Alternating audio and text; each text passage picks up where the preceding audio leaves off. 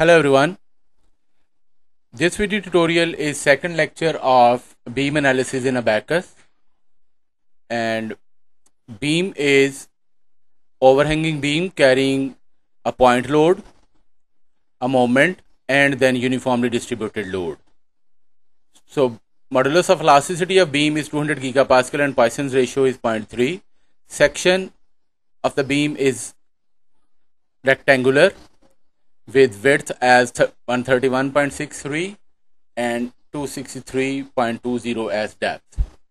So this beam is problem 3.1 from chapter 3 bar element book, Introduction to Finite Element Analysis using MATLAB and Abaqus. Chapter 3, this is beam element, and problem 3.1 and the solution of this problem, what is in the book.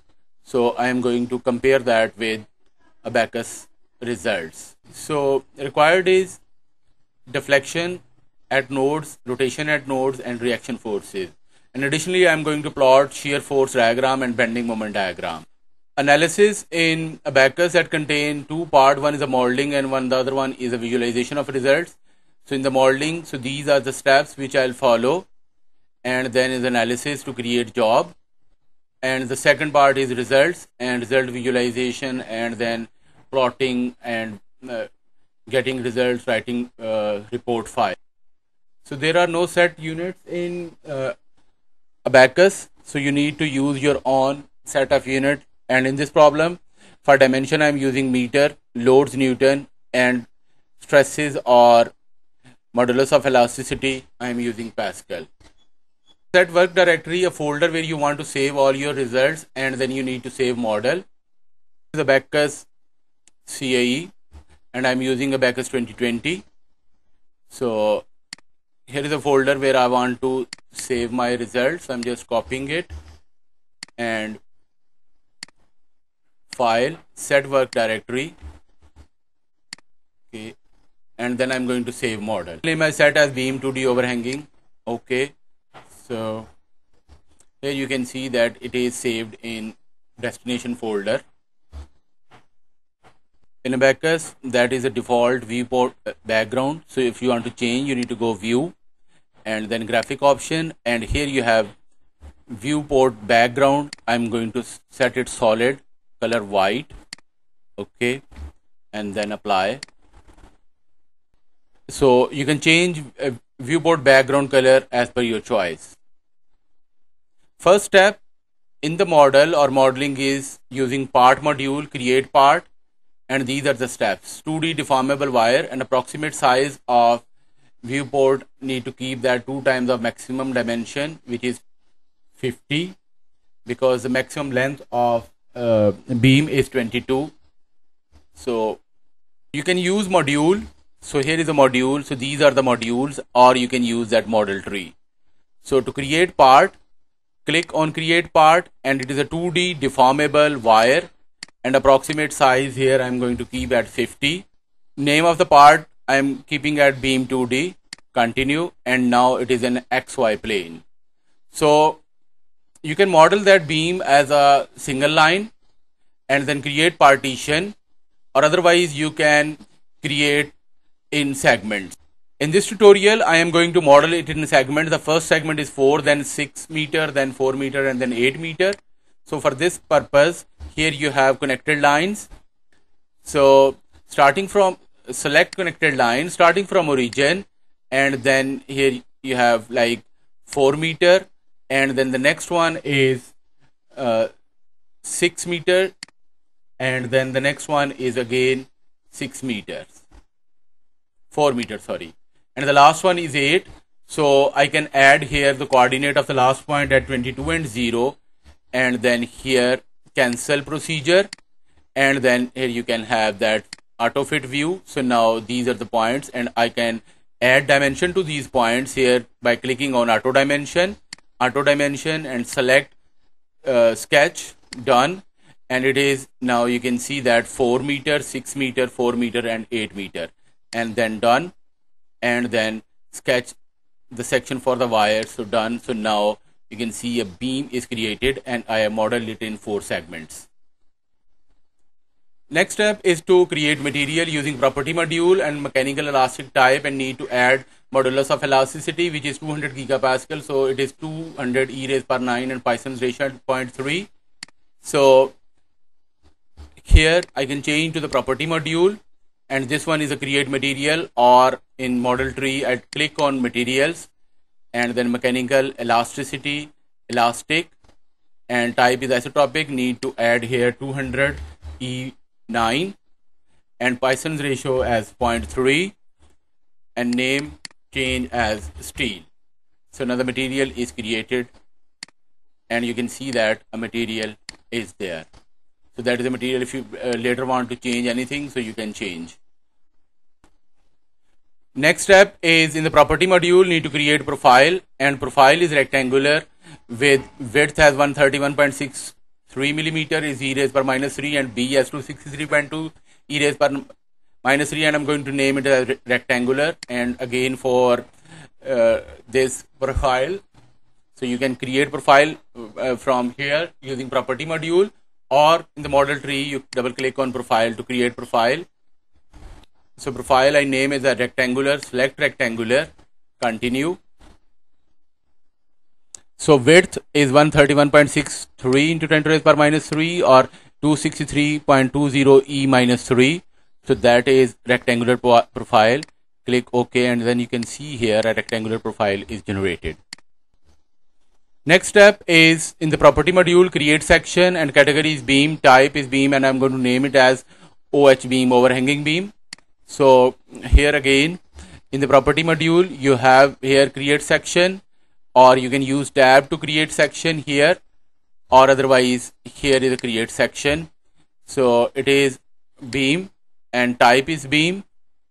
I renamed that, named it as OH beam, continue.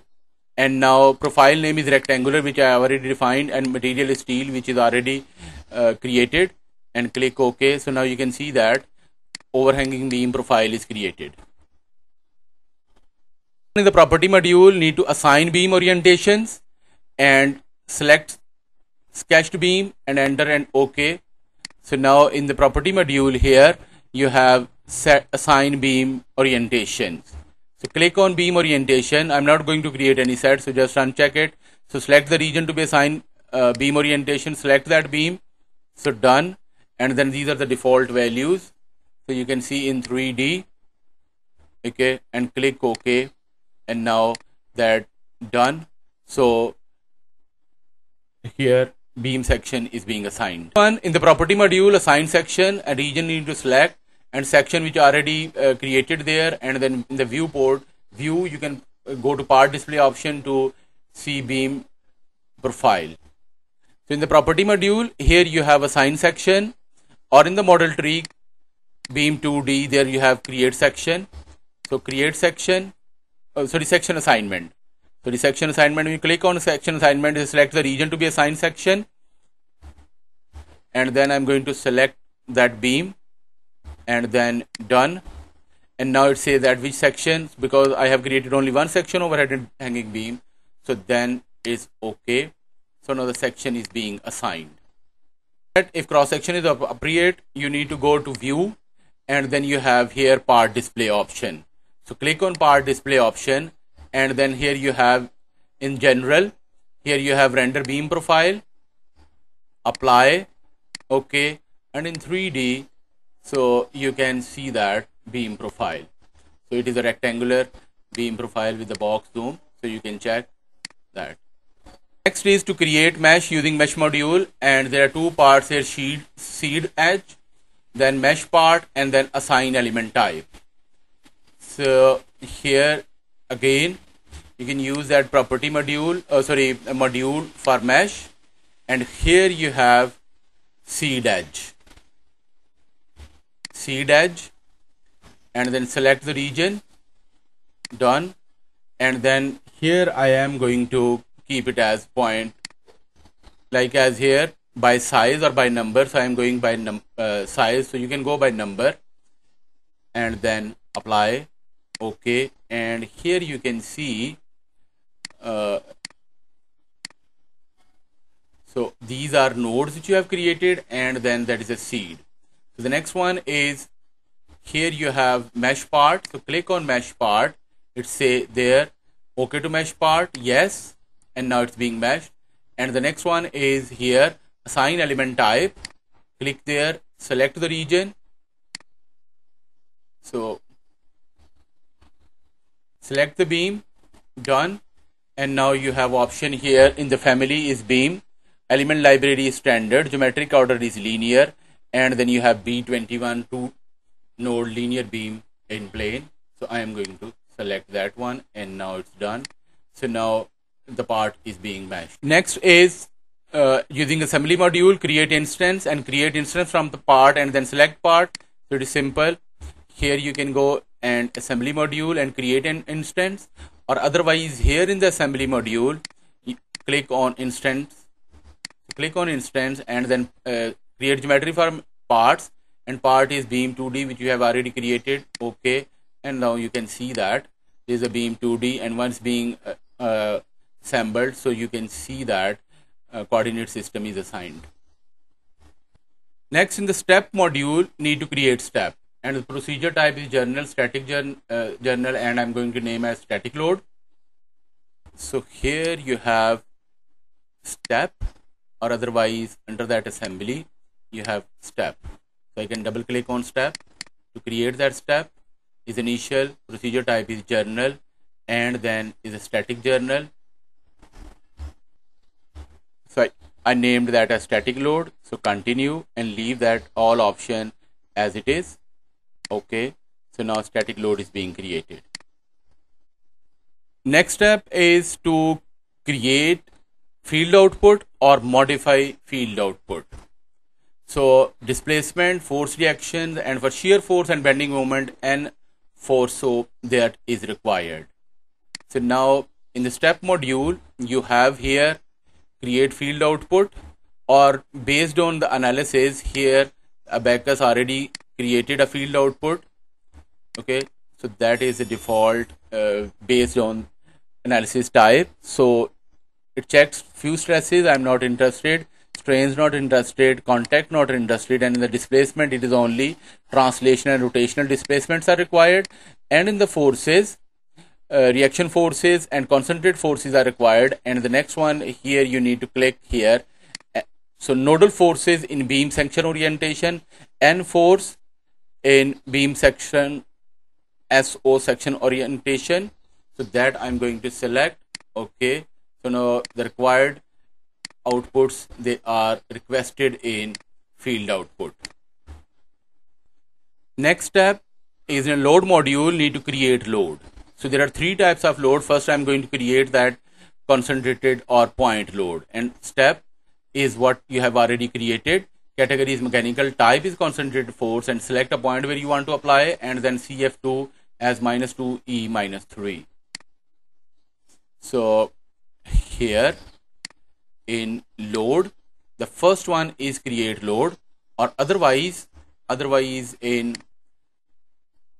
here, here you have loads.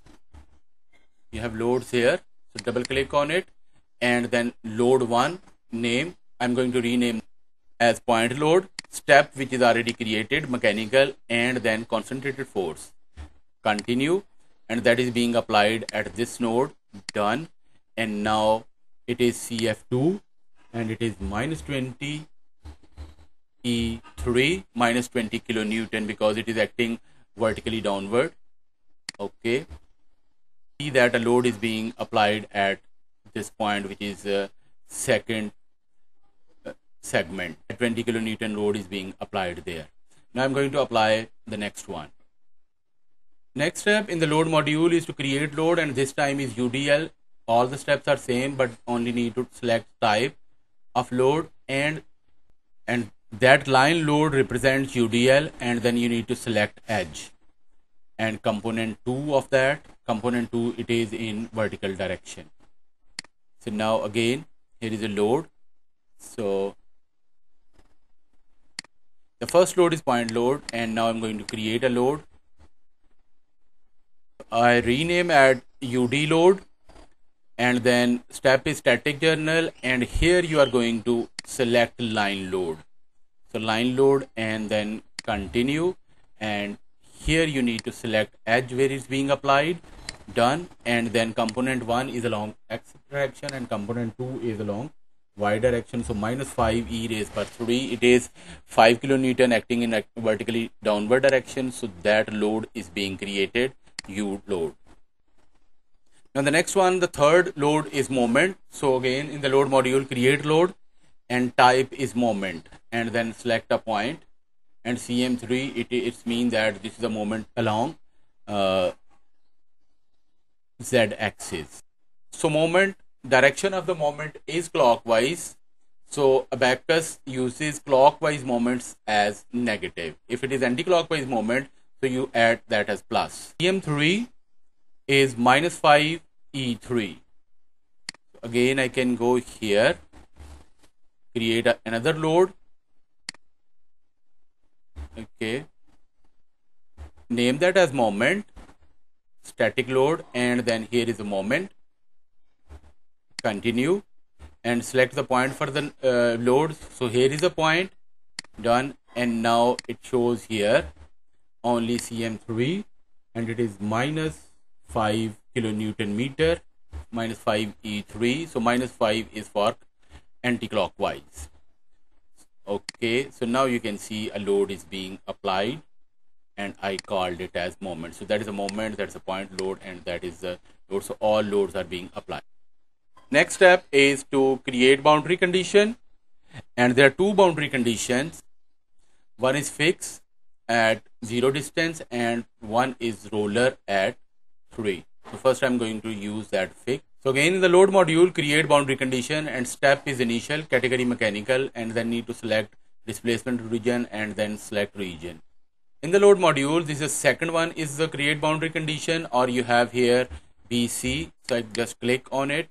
So boundary condition I named that fixed, and then step is initial. Step is initial, mechanical, displacement rotation, continue. Select the region for the boundary condition. I'm going to select this point, then done. And now because it's a fixed, so all translational and displacement rotations set to be 0. Okay. Other boundary condition is at length 10 and is a roller. So again here click on boundary condition, or the second one here. So roller, mechanical, displacement rotation, continue, and I'm going to select this point, and here select the region for the boundary condition. That is being done. And now for the roller support, it is free to rotate, roll in x direction. So only U2 I need to set 0, and rest I need to leave because they are all present there. So click OK. So now two boundary conditions are being applied. Now model is finished. All steps which I just briefed, and I have created all those stuff.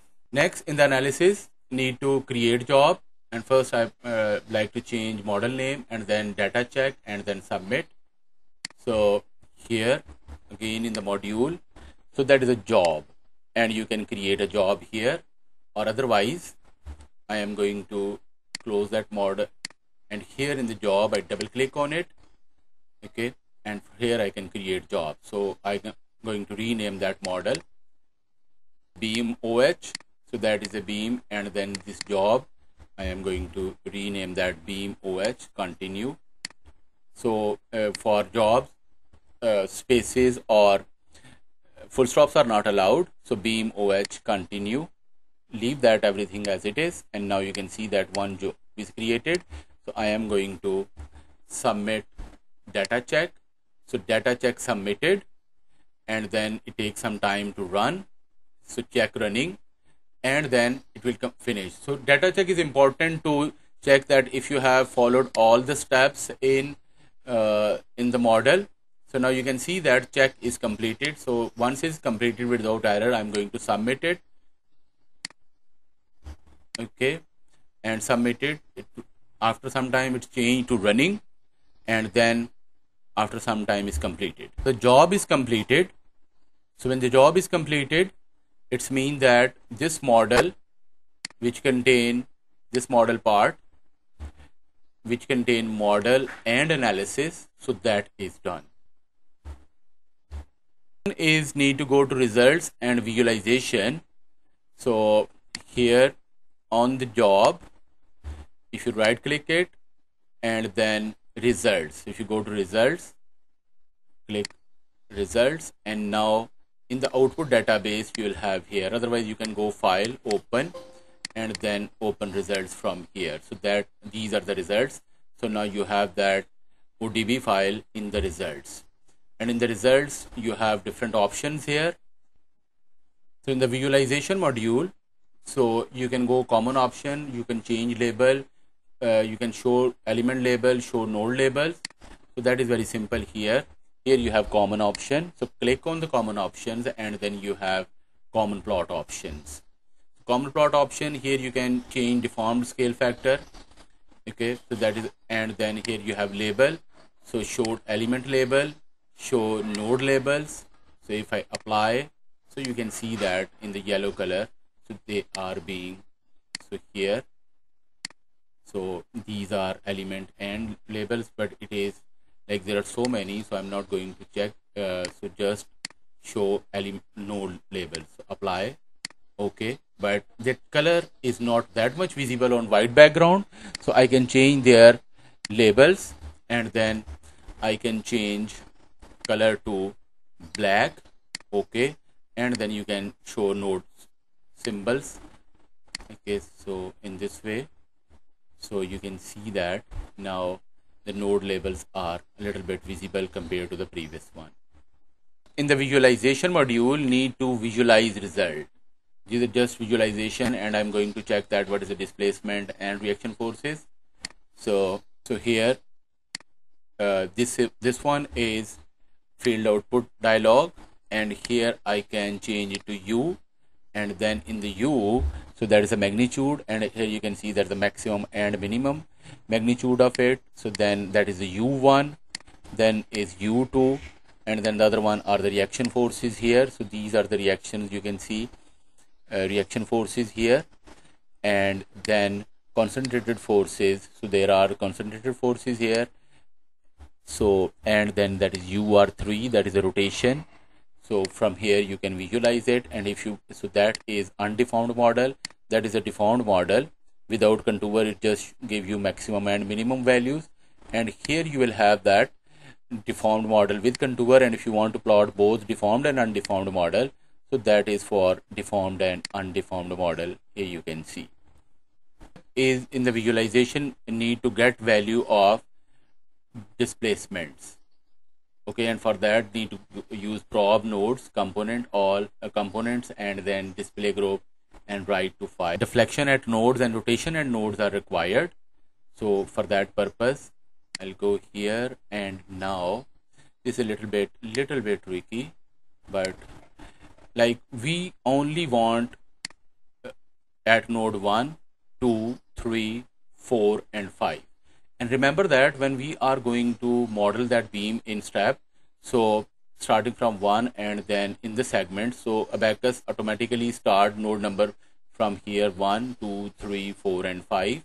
So here if I go to node labels, so just show node labels, apply, and I can see that the first node is there, and that is the second node, and then we have third node somewhere there, and then the last node here is node number 5. So for this purpose I'll go U and magnitude, and here you have prob values. So in the tools, if you go into tools and then query, and that's the prob value, you can use here, or otherwise you can use the values here. So the prob value, and then here select from the viewport. Now I'm going for keen label and then nodes and component all, and it says that beam 2D, and I can add here node 1, node 2, node 3, sorry 2 is being repeated, 3, 4 and 5. So I'm going to delete that, so delete row, and now I want to visualize these results. So just click here, and then I'm going to hide node labels, and you can see that, so these are the values. So these are the values of here u1 and u2. So here are the values of the nodal displacement, but they are in millimeter. So if I see the values in Abaqus, so that is 0.015, then that is almost 0, then 0.128 and minus 0.534, and these values are very much similar to which are given here.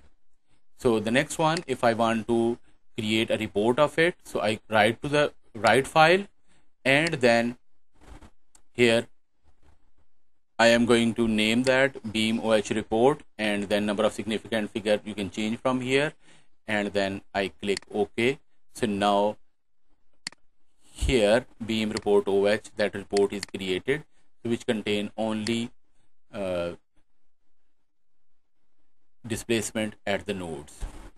The next one, to get rotational displacement, similar way, rotational displacement UR, and then here I have here rotational displacements, and these rotational displacements, they from the book, it is 0.56 minus 0.18 minus 0.4 and minus 0.53, and the same values are here, minus 0.05 minus that's a plus, and these values, they exactly matches with the values in the book.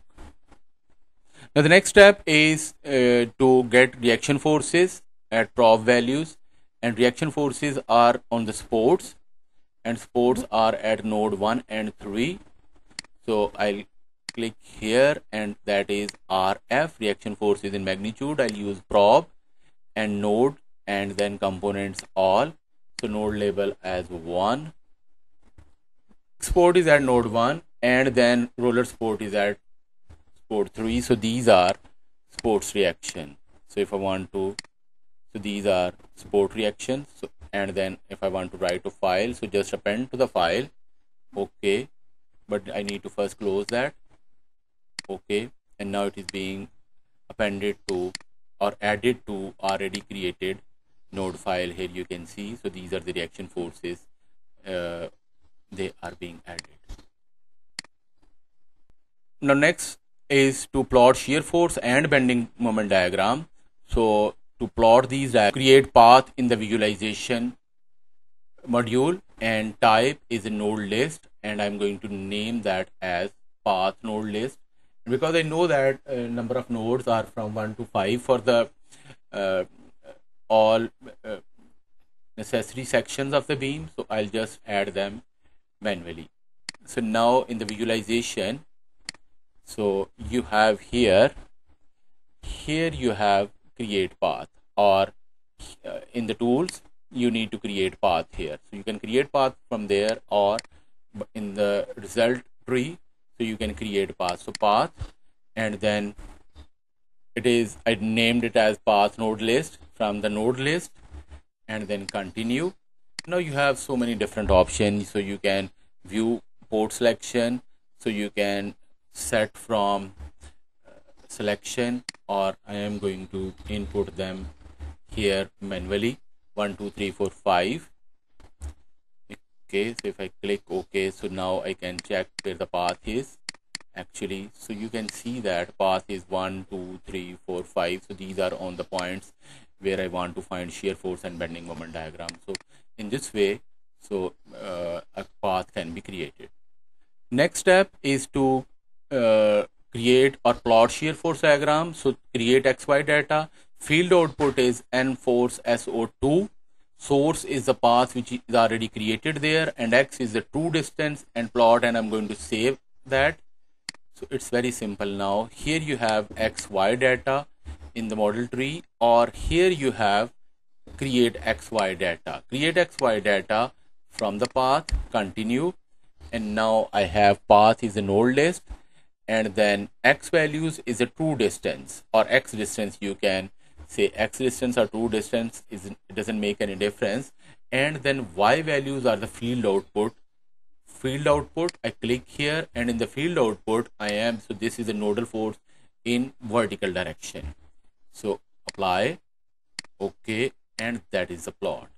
So that is a plot for shear force. So and I can save that. There's a shear force diagram and cancel and how to label that and how to modify that graph, so you can watch my first lecture and that specific part of shear force diagram in the first lecture. Next step is for plot bending moment diagram, and again it's very much similar to the shear force.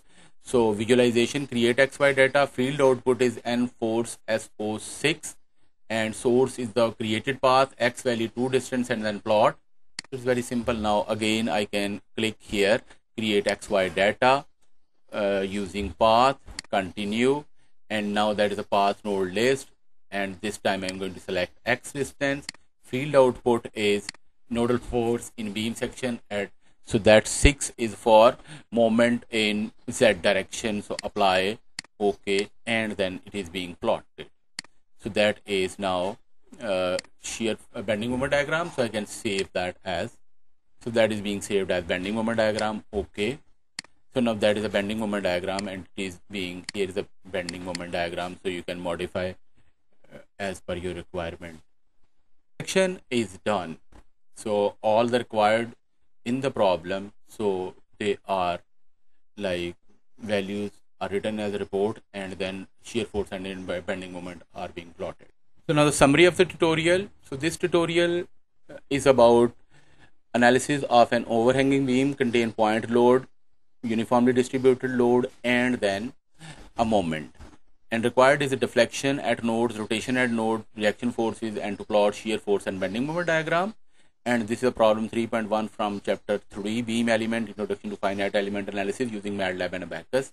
So in Abaqus, so for the modeling, I followed these steps: create part, create material, create profile, create section, assign beam orientation, assign section, create mesh, create instance, create step, modify field output, create load. So there are 3 types of load, so only the type is going to different, and then selection point or edge is different, and then create boundary conditions, and then in the analysis to create job. And the second part is the results. In the results, first using field output, you can change using common options, you can show element labels, so you can show node labels, and then you can visualize using field output dialog, visualize displacement, reaction forces, and then you can write, visualize values of displacement and write to a file, and then similarly reaction forces. And to draw shear force and bending moment diagram, you need to create a path, and this path may be containing all the nodes along the beam, but I have selected only where are the loads and supports are.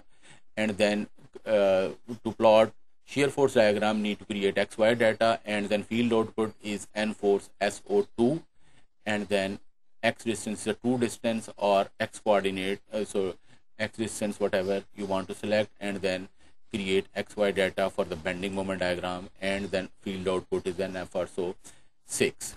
So this is all about this tutorial. I hope you like this video tutorial and you find it helpful. Thank you very much for watching. So if you have any feedback, so you can leave in comment section.